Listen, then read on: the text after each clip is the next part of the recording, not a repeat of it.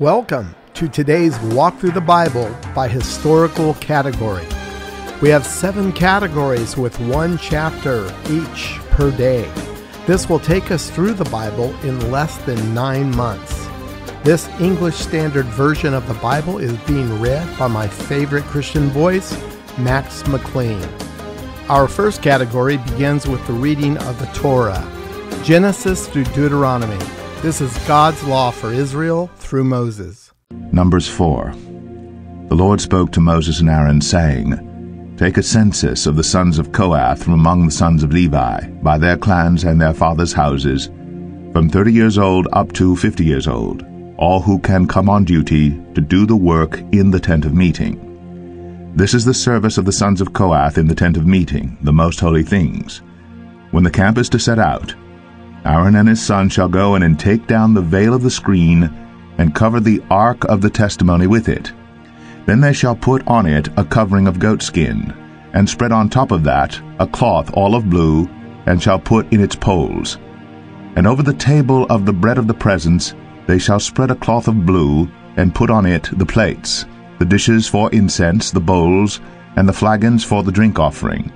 The regular showbread also shall be on it. Then they shall spread over them a cloth of scarlet, and cover the same with a covering of goatskin, and shall put in its poles.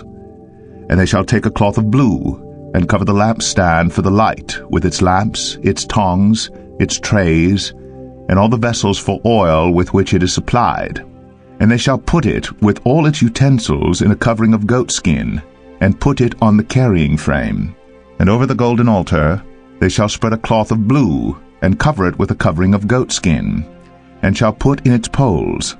And they shall take all the vessels of the service that are used in the sanctuary, and put them in a cloth of blue, and cover them with a covering of goatskin, and put them on the carrying frame. And they shall take away the ashes from the altar, and spread a purple cloth over it. And they shall put on it all the utensils of the altar, which are used for the service there, the firepans, the forks, the shovels, and the basins, all the utensils of the altar.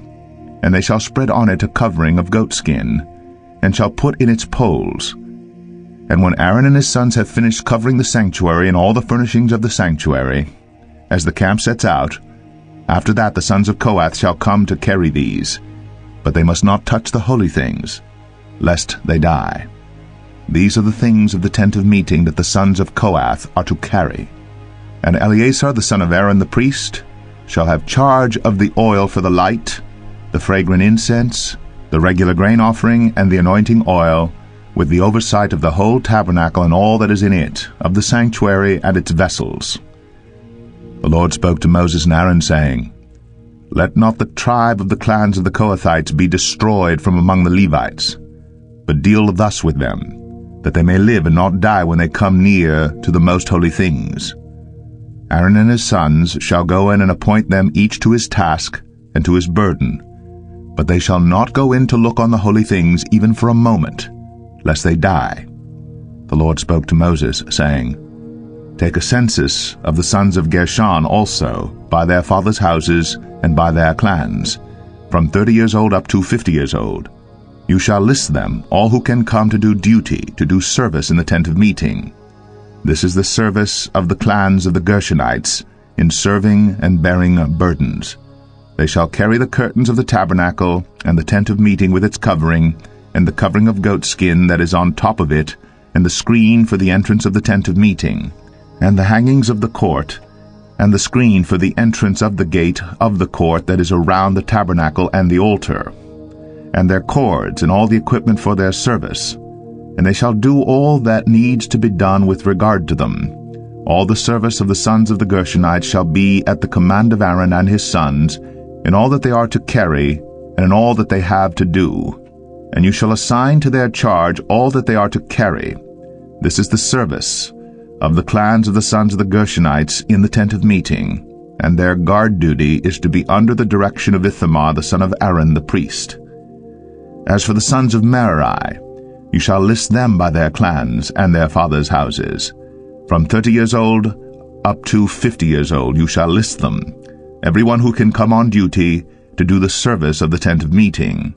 And this is what they are charged to carry, as the whole of their service in the tent of meeting, the frames of the tabernacle with its bars, pillars, and bases, and the pillars around the court with their bases, pegs, and cords, with all their equipment and all their accessories. And you shall list by name the objects that they are required to carry. This is the service of the clans of the sons of Merari, the whole of their service in the tent of meeting, under the direction of Ithamar the son of Aaron the priest. And Moses and Aaron and the chiefs of the congregation listed the sons of the Kohathites by their clans and their fathers' houses, from 30 years old up to 50 years old, everyone who could come on duty for service in the tent of meeting. And those listed by clans were 2,750. This was the list of the clans of the Kohathites, all who served in the tent of meeting, whom Moses and Aaron listed according to the commandment of the Lord by Moses. Those listed of the sons of Gershon by their clans and their fathers' houses, from 30 years old up to 50 years old, everyone who could come on duty for service in the tent of meeting. Those listed by their clans and their fathers' houses were 2,630. This was the list of the clans of the sons of Gershon, all who served in the tent of meeting, whom Moses and Aaron listed according to the commandment of the Lord. Those listed of the clans of the sons of Merari by their clans and their fathers' houses, from 30 years old up to 50 years old, everyone who could come on duty for service in the tent of meeting. Those listed by clans were 3,200. This was the list of the clans of the sons of Merari, whom Moses and Aaron listed according to the commandment of the Lord by Moses.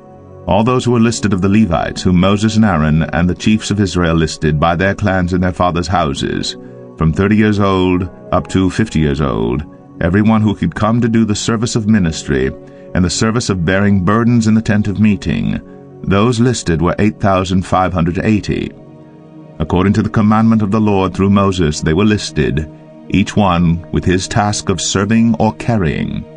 Thus they were listed by him, as the Lord commanded Moses. Our second category walks us through Israel's history, beginning with the book of Joshua through the book of Esther. 1 Kings 17. Now Elijah the Tishbite of Tishbe in Gilead said to Ahab, As the Lord the God of Israel lives, before whom I stand, there shall be neither dew nor rain these years except by my word.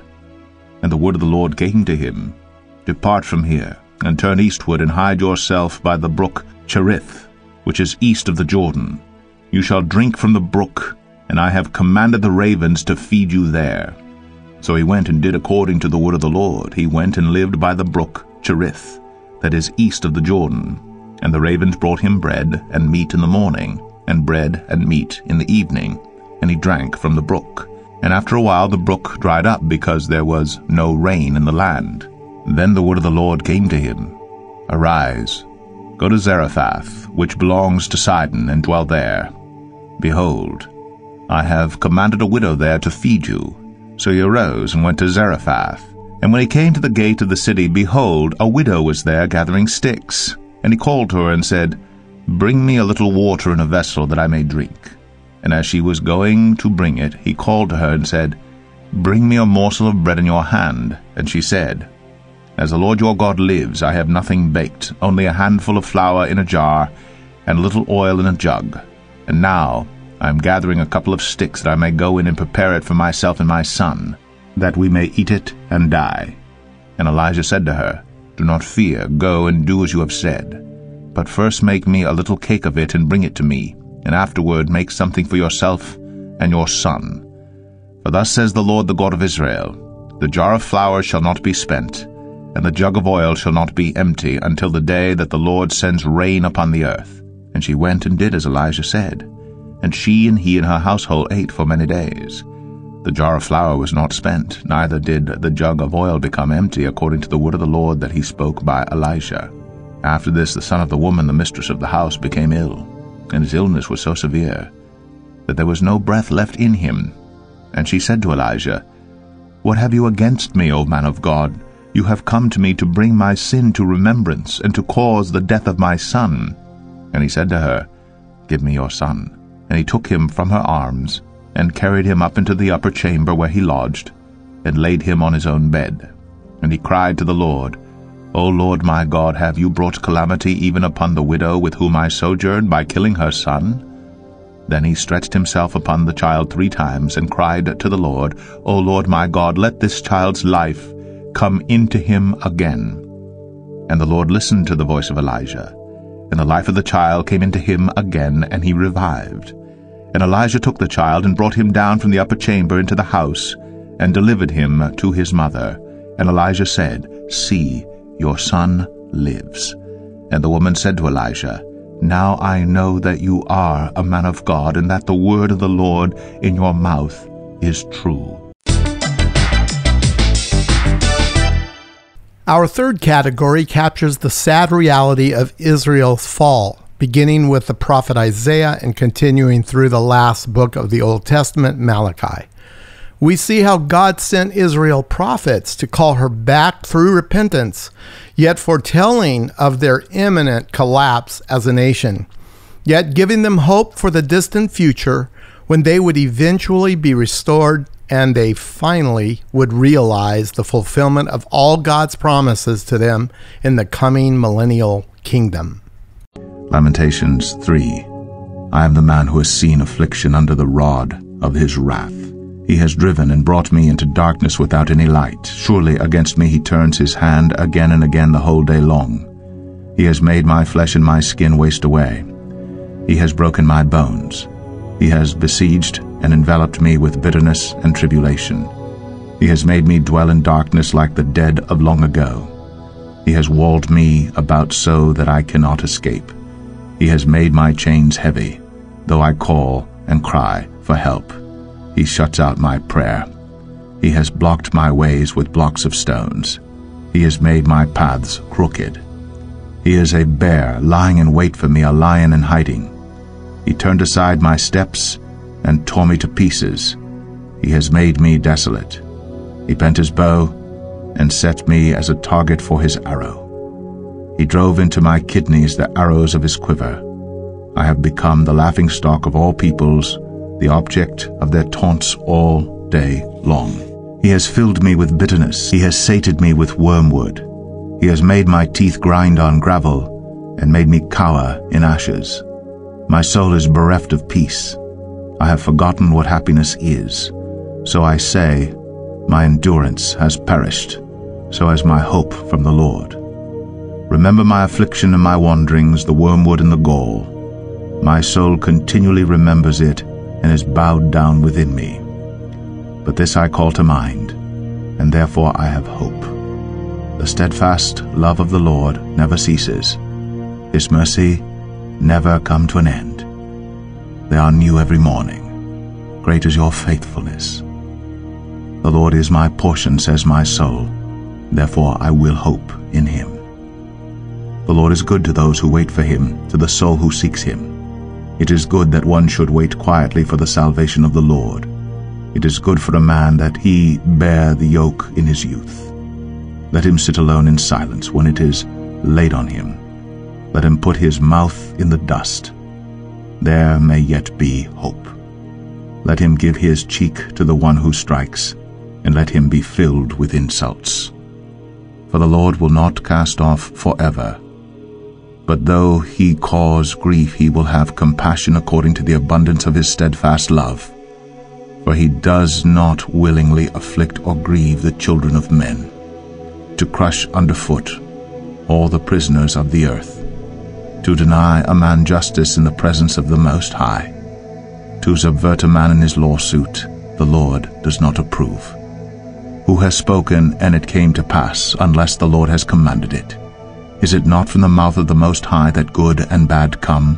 Why should a living man complain, a man about the punishment of his sins? Let us test and examine our ways and return to the Lord. Let us lift up our hearts and hands to God in heaven. We have transgressed and rebelled, and you have not forgiven. You have wrapped yourself with anger and pursued us, killing without pity. You have wrapped yourself with a cloud, so that no prayer can pass through. You have made us scum and garbage among the peoples. All our enemies open their mouths against us. Panic and pitfall have come upon us, devastation and destruction. My eyes flow with rivers of tears because of the destruction of the daughter of my people. My eyes will flow without ceasing, without respite, until the Lord from heaven looks down and sees. My eyes cause me grief at the fate of all the daughters of my city. I have been hunted like a bird by those who were my enemies without cause.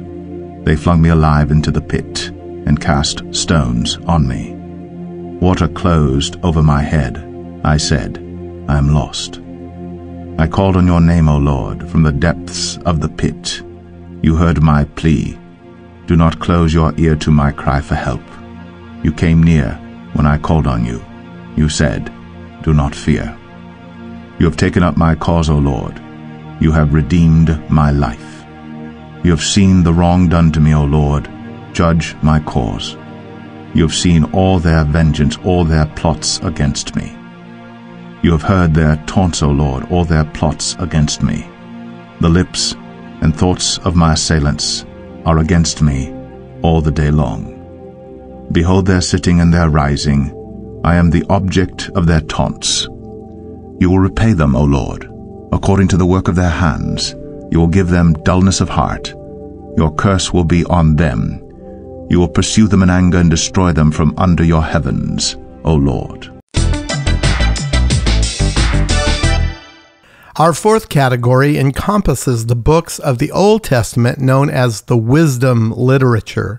These books include Job and Psalms, Proverbs, Ecclesiastes, and the Song of Solomon. Psalm 79. O God, the nations have come into your inheritance. They have defiled your holy temple.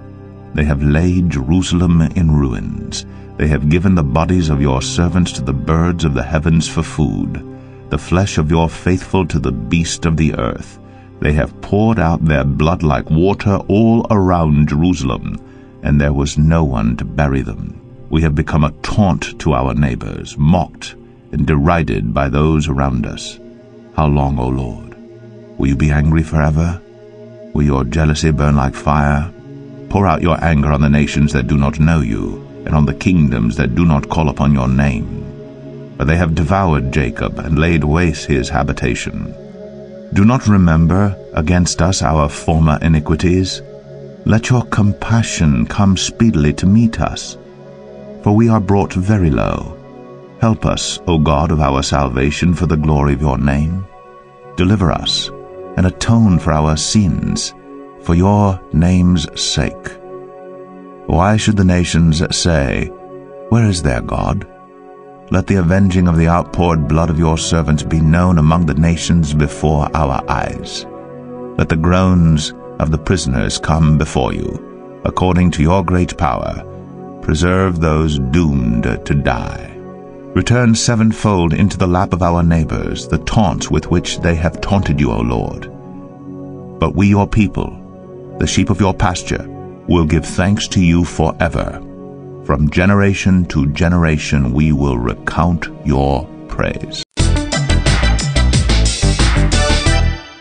Our sixth category begins with the book of Acts, which is the beginning history of the church under the leadership, of course, of the Acts of the Holy Spirit and the Acts of the Apostles. After we complete the book of Acts, we make our way through all the New Testament church epistles from Romans all the way through Revelation. Hebrews 6. Therefore let us leave the elementary doctrine of Christ and go on to maturity, not laying again a foundation of repentance from dead works and of faith toward God, and of instruction about washings, the laying on of hands, the resurrection of the dead, and eternal judgment. And this we will do if God permits. For it is impossible to restore again to repentance those who have once been enlightened, who have tasted the heavenly gift, and have shared in the Holy Spirit, and have tasted the goodness of the Word of God, and the powers of the age to come, if they then fall away, since they are crucifying once again the Son of God to their own harm, and holding him up to contempt.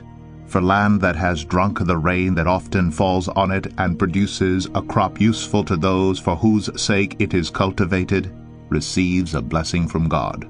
But if it bears thorns and thistles, it is worthless, and near to being cursed, and its end is to be burned.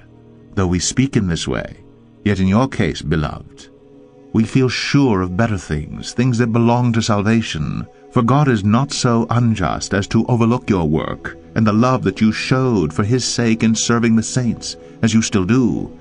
And we desire each one of you to show the same earnestness, to have the full assurance of hope until the end, so that you may not be sluggish, but imitators of those who through faith and patience inherit the promises.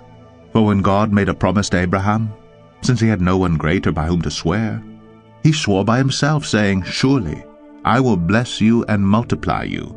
And thus Abraham, having patiently waited, obtained the promise. For people swear by something greater than themselves, and in all their disputes an oath is final for confirmation. So when God desired to show more convincingly to the heirs of the promise the unchangeable character of his purpose, he guaranteed it with an oath, so that by two unchangeable things in which it is impossible for God to lie, we who have fled for refuge might have strong encouragement to hold fast to the hope set before us. We have this as a sure and steadfast anchor of the soul, a hope that enters into the inner place, behind the curtain, where Jesus has gone as a forerunner on our behalf, having become a high priest forever, after the order of Melchizedek.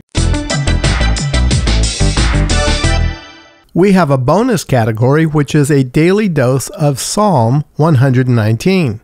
This psalm, written by King David, and the way he laid it out was to have a natural division that we call stanzas. The divisions are the letters of the Hebrew alphabet. Each stanza represents one letter each of the 22 total letters. Here are the verses 81 through 88 in stanza number 11. My soul longs for your salvation. I hope in your word. My eyes long for your promise. I ask, when will you comfort me? For I have become like a wineskin in the smoke, yet I have not forgotten your statutes. How long must your servant endure? When will you judge those who persecute me? The insolent have dug pitfalls for me. They do not live according to your law. All your commandments are sure. They persecute me with falsehood. Help me. They have almost made an end of me on earth. But I have not forsaken your precepts. In your steadfast love give me life, that I may keep the testimonies of your mouth.